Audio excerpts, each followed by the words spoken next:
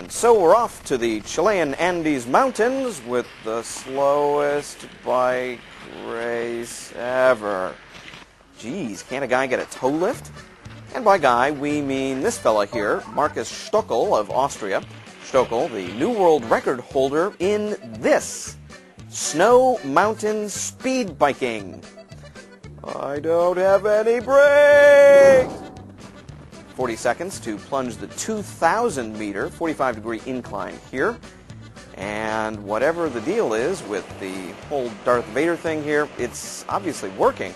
Stoeckl hitting 210 kilometers an hour, breaking the previous record. And at last report, he was seen heading into Paraguay.